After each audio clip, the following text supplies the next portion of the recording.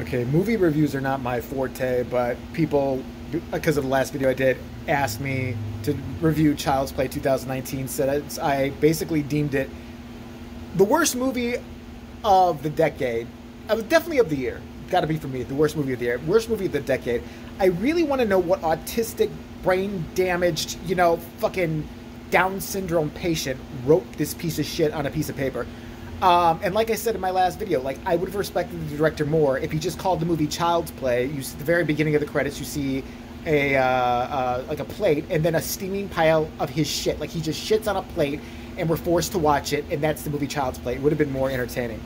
Okay, so I don't even know where to begin with this movie. Let's start with the doll design. All right, you saw the original Child's Play came out in 1988. Fine, that doll still holds up. The Chucky doll, especially when he's a good guy, normal doll. He's just, kind of creepy, cherubic-looking ginger doll, and, ginger's scary anyway, but we don't judge. All right, so they decided to update the look of this doll to make him... Okay, remember how Michael Jackson looked normal when he was black? And then he turned into a 56-year-old downtown Chicago white lady who's pulled back, beyond belief. That's what they decided to do with the good guy doll, except now it's called a buddy doll. And it can do a bunch of things like link itself to apps. It can control your thermostat. It can control an automated car that's supposed to get you. It can control the lighting in your house. Okay, plot point problem number one. Why the fuck would a child, that's what this buddy doll is aimed to, and they try to make it it's like the toy of the season. It's like getting a new PlayStation or a new cell phone or something like that. There's a new one every year, and it's got more features. Why would a kid need access to the fucking to the lights, to the heat, to a car? They can't even drive. It makes no sense for a kid to have this toy whatsoever. All right, be that as it is. So it starts off with, they decided to do a totally different direction of this movie, and I've seen YouTubers and Cody Leach and everybody else giving this a good review and said, well, it was a fresh take. Yeah, well, that would be like me remaking Gone with the Wind and making it, a bunch of morbidly obese blind people having sex with each other and calling it Gone with the Wind. It's a fresh take. It doesn't mean it's a good take. It means it's crap. This was garbage. So, the beginning of this movie, which I did miss because I told you in my last one I was kind of late, 5 minutes, but I saw it on YouTube, and trust me, if you want to watch it all, it's all over YouTube. Just watch parts of it, put it together, you'll see how bad it is. I would rather watch, I don't know, a very, very fat woman's tampon that's fully full of, summer blood and crust. I'd rather watch that dry, even right here, where I could, smell it, than watch this piece of garbage again. So, the beginning of the movie, there's this Korean, they decided to go a different way. It's not some doll that gets possessed by a serial killer. It's a doll that has options to be bad or swear or not. This guy's in a sweatshop making them. Some guy comes over, yells at him in Japanese or Korean, whatever. Same thing to me. That grating. So, basically, the guy decides he's had enough.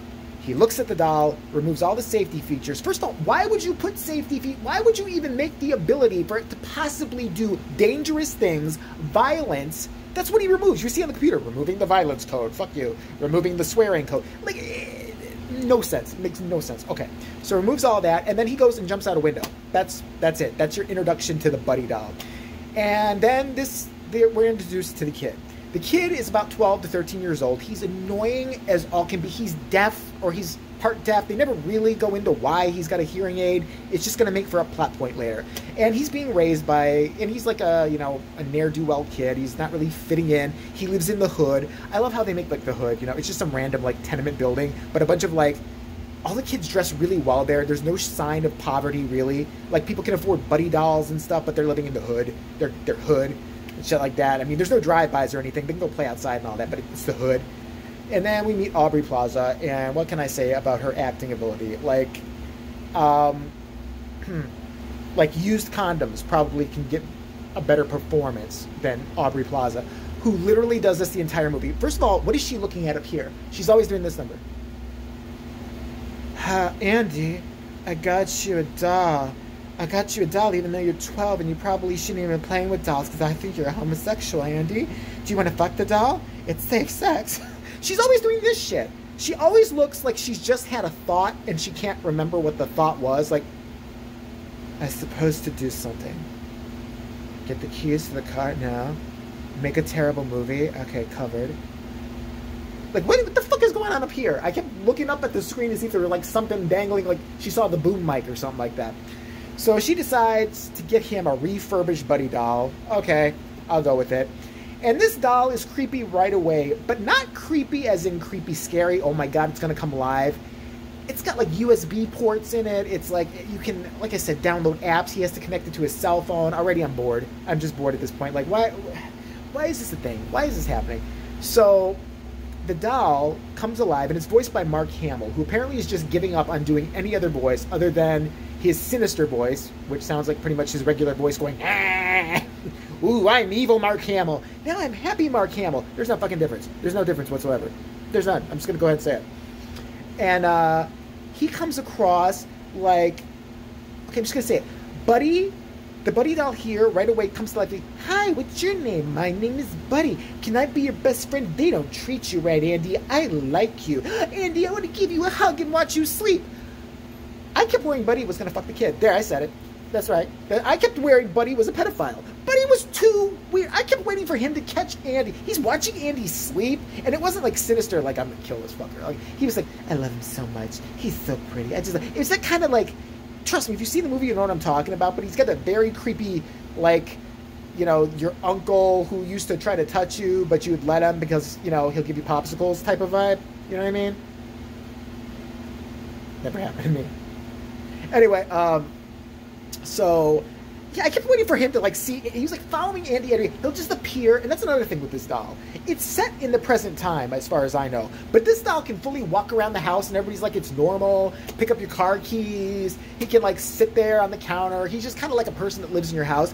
Bullshit. Fucking bullshit. And pretty soon, he sees, like, a cat scratch Andy, and he's like, oh, okay, I have to kill this cat now because it hurt my friend, hurt my special friend. This doll seems gay. I'm sorry, he seems like the gayest. He looks, first of all, the doll looks like a mime. It looks like a mime version of the original Chucky.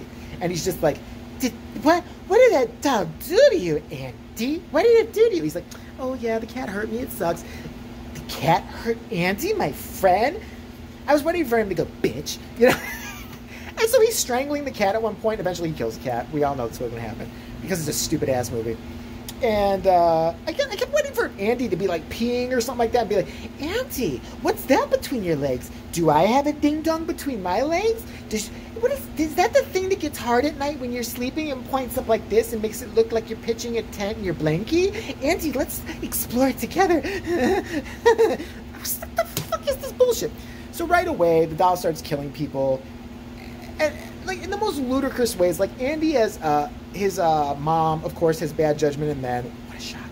And that's Aubrey Plaza's big scene. Is her like she's having difficulty with her boyfriend. Her boyfriend like whips Andy's ass almost at one point and threatens him. We find out her boyfriend is married, and this is how good of a mom she is. She finds out if somebody my girlfriend or whatever yelled at my kid and it didn't come out of your pussy or didn't come from you at all, I will beat your ass with a fucking iron. And if I don't have an iron, I will go and buy one and then come back, find you and beat your ass with it. That ain't gonna happen. She's like, next time you're gonna yell at my son, talk to me. It's like he doesn't know you. Talk to me. Andy, why are you mad? Andy, I had a thought. I just had it. It's gone. So So basically the plot becomes this Buddy doll, Chucky, who names himself Chucky for no apparent reason.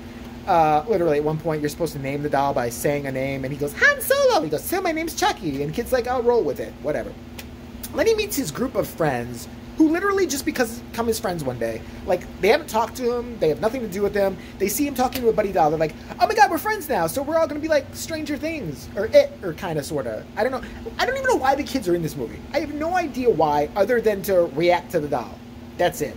So the doll gets worse and worse. There's a detective that lives across the hall.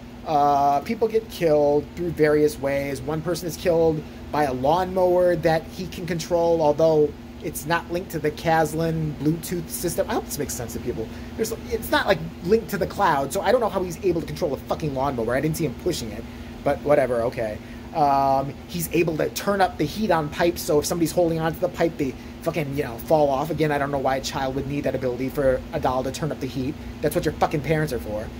And it just gets to the point at the end. at the end where it's just like this like shit fest of like Furbies coming up. Remember those dolls, Furbies? It was like evil Furbies coming alive. And apparently, if you're a Chucky doll, you can make other Chucky dolls come alive and chase people around this grand opening. By the way, let's talk about the grand opening. It's like a ghetto Kmart. It's like a ghetto Target or something. It's not any place they would have a grand opening for the release of a new doll, because every motherfucker in that neighborhood would steal that shit. Look at the movie if you don't believe me. It's in some vacant lot. It's just like really super cool store or whatever it says. And Aubrey Plaza, of course, works there. And, you know, her range as an actress is just so great. At one point, she's trying to communicate to Andy. Oh, the best part is when she thinks Andy is fucking losing his mind. She doesn't believe that the doll is real, of course. Even though, like, you know, weird things happen. Like her boyfriend's missing, her cat's missing. Everything's fine. She sees him because the doll can control, like, the TV and all this stuff and replay things Andy said because it has a microphone in it. First of all, I wouldn't have a doll like that because I would assume some weird shit would happen. Although with this type of version doll, I would just take that doll to the gay pride parade, tell it to have a good time, just don't touch my kid in any funny ways because we'll have a problem. All right. So she comes in at one pivotal point where Andy's smashing things up like, and she does this. This is her good acting range. I had a thought. Wait. Oh, I'm sad. I'm scared because my son's acting. Okay. Andy, what's wrong with you? I'm going to take you to work. You're going to take him to work? Take him to a psych ward, you crazy bitch. What the? She's going to take him to work. You want to come and work with me at the super duper Target where we're going to have a sale tonight. Conveniently enough for the release of the new Buddy Guy. Thought almost there. Almost. Pancakes with syrup. Breakfast tomorrow. I want to make breakfast tomorrow because I keep forgetting to eat because thoughts take up lots of space. So the very end of the movie is just this cliche slasher thing where, of course, everything goes haywire at this event at the store. People die. Furbies come alive. It could have been that idea, that last 5-10 minutes could have been a great movie if it was anything else. They could have made it like Gremlins where it's like, a group of toys come suddenly alive, start attacking, killing people. That would be scary. That would be interesting. It's a clean slate. Go from there. I don't know why they called this Child's Play. I don't know why, other than to retain the rights, and called this Chucky. It was such crap. The logic in this movie, there was none. Like, there was, like, not one bit of logic. And I know, it's a horror movie. It's not supposed to have any. But it was just such shit. And listen, I can put up with a lot of shit, okay? I've seen Hereditary. I thought that was kind of good. I've seen that boring movie, The Witch. I've seen a lot of crap movies in my time, okay? But this was just like, every 5 seconds, I'm rolling my eyes at a movie. It's bad. And, you know, I talked with Eric like a year ago about the Halloween remake. Yeah, there were certain points in that movie where I was like, okay, this is kind of ridiculous. But I was never like, oh, what the fuck? What the fuck is this? What is?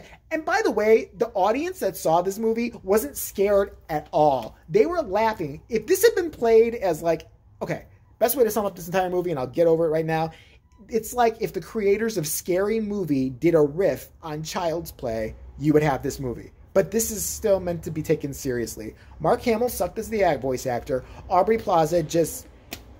who does she blow in Hollywood? Does she really give good... Does she give good throat? Does she give good layering? Is that it? Maybe it can go... She could take it all the way down here and just kind of, you know, grab the dick with her fucking layerings. She must have a great head to get work in anything. What does she do? The kid who played Andy, annoying. The other kids who are like his friends, at the very end too, they all have like all these axes and weapons, and they're gonna beat the shit out of a dead doll. And I'm like, ugh. Like they should have just beat a dead horse, because that's what they did by remaking this fucking movie. And that was the end. I'm sure it's set up for a sequel. I don't plan on ever seeing the sequel. I could care less. If it's free one night and I'm, you know, in a vegetative state, that's the time I'll watch the sequel. So I give this, you know, one big saggy old man limp dick, not 5 hard, you know, rock hard, youthful 19 to 20-year-old hard-on cocks. That would be awesome. Like 4 of them. That's my movie rating now. There, trademark that. 4 hard cocks would be great. This was one droopy old man 2-inch Jewish guy dick. That's what this movie was. Sucked. Garbage. And thank you for watching my review.